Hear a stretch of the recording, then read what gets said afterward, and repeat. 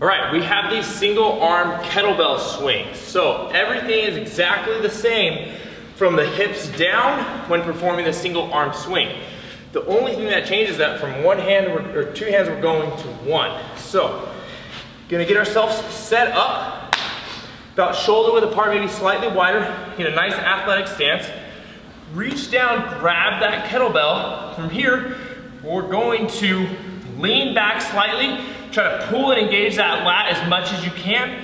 And then from this position, you're going to hike that kettlebell through. What I want you to do when we're first starting out with these kettlebells, these single arm swings, is to have that off hand as a guide hand and pretend that it's there like our two hand swing. So we're here, hike through, and then I'm exploding through with the hips. I want your hips to come through at the same time.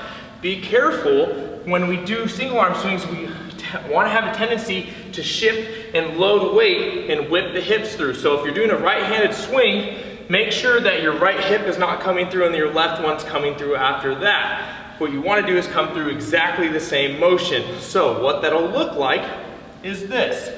We're here, hike through, hips come through at the same time, still bracing my glutes, my core, and my lat at the top and letting that kettlebell reach. Now, I'm going to show you what it looks like with the hips when they move out of unison.